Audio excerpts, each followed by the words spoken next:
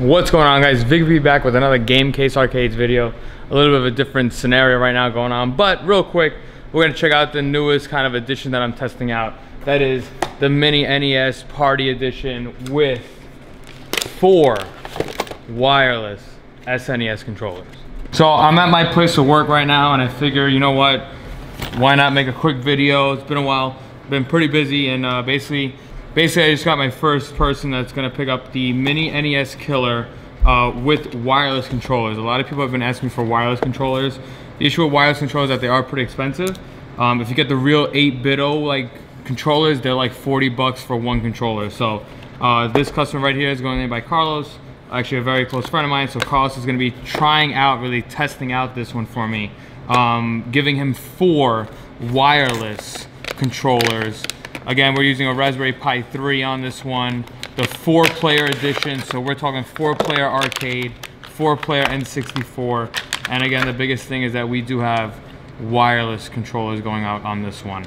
On the Amazon reviews on this, I could post a link to it. It's 35 to 40 bucks for both controllers, which is a pretty good deal, in all honesty.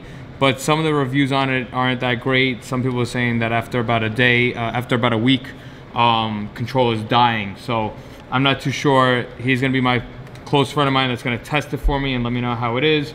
Basically, we're gonna unbox it and we're just gonna hang out and we're gonna play a little bit of it. The reason I'm doing it on the catering right now is because this is a real quiet area and I do have a TV right behind this, so we're gonna be able to load it up and, you know, put it right onto the TV and all that. Anytime you do get it, you do get a little bit of a thank you for purchasing, a little bit of a tutorial of how the joysticks work and how the controllers work in game. We have basically our Mini NES inside of here. We got our power brick, and we have our 2 sets, 4 wireless SNES controllers. Take a look real quick. This is how you will get it if we do the wireless one. I do keep the USB receivers inside of this. As you can see, you can no longer close the box, but pretty basic, pretty easy. Again, all 4 wireless receivers. That does mean I don't suggest that you do take these out. Basically, then that means that you have to put in an external power supply just to power it on. Let's get this loaded up. We're gonna plug this in and we're gonna put it to that TV. Basically got this TV set up right now. We got our TV set up. I have it's gonna be hard to do this alone, but I have basically all 4 SNES joysticks. I have this kind of far. I think it's about, I would say, a good maybe 20 feet. I could show you where it is right now, but basically our controllers, I do have them labeled. So this is controller 1. Basically all I gotta do is I gotta press the start button. That's gonna wake it up and then it should work just like that. So this is all set. Again, each controller has a marking on it, basically says what it is. I don't have these really charged, but real quick, let's just try to load up some. We're gonna do a 4-player game on it. Again, we're gonna try to just press the start button. As you can see, I'm gonna press the start button. Red light turns on. These are set to turn off after about a minute. Player 1 is always the one that will control everything. So we're gonna go into arcade. We're gonna go into MAM.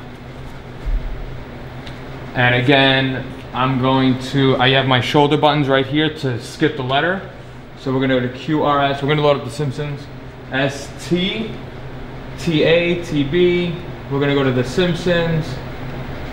Again, I have this set to 4-player Simpsons on this. TQRS, there's my Simpsons. We're gonna press enter on it. I have the TV low. Again, this is set to stretch, 16:9 stretch on this. So this will be full screen. This TV right here, I think it's about, I'm not sure. Maybe it's like a 55-inch TV, 60-inch. Again, after about a minute, the controller does shut off. So I'm gonna put a coin. Player 1, this is player 3. That's Bart. We got player 4, this should boot up Lisa. We got player 2, that's gonna load up Homer. We're gonna press start on all these. I haven't charged these, honestly. These haven't been charged ever since I opened them. So, charging port on the top, Again, we have 4-player action going on in this one right now. Simpsons stretch, 16x9 stretch. And as you can see, on player 1, I'm able to control Marge. Player 2. We got player 4, that should be Lisa. That's a double team.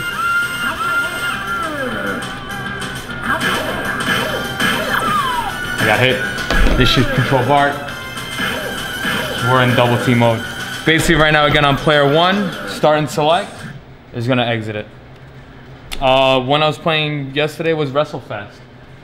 So again, player 1 will always control your menu, TUV. You should be able to go to WrestleFest. It's up. WrestleFest was a 4-player game, so we're gonna load that up. Again, 4-player mod on this one. First time using wireless controls, and I'm pretty shocked at how far I am. I'm very far. If I take the camera right now, my pie is right behind this. So, I mean, I have ceiling tiles here. There's about maybe a good 12 ceiling tiles. So I'm gonna show you real quick where I have the pie set up right now. Check this out, right here. Again, this is my catering hall. So we have this set up for my video part of it. Right here, I'm all the way from here to there.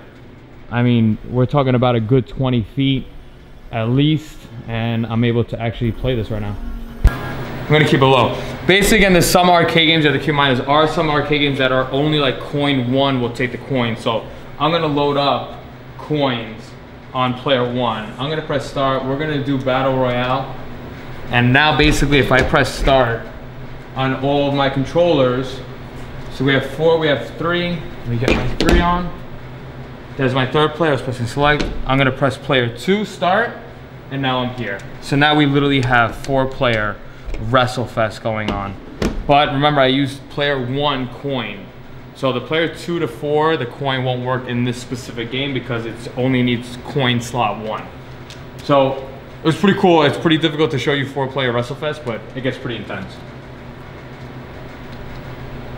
And again, 4-player arcade, 16x9 stretch screen. This is a full screen. So right now, if I'm kind of far, if I'm close up, you do see the pixels. But if I go far, this is amazing. This is perfect. I don't even know who I am. We have player 1, player 2. I'm moving player 1 right now. Who do I got? I should really, player 2. I'm getting my butt kicked, get up. Again, we simply have right on the back, I just put the number in. Don't want to mess up the beauty of it. It's a pretty light controller. Again, I'm gonna post a link to it. But basically right now, again, if I wanted to exit, we just start and select on player 1.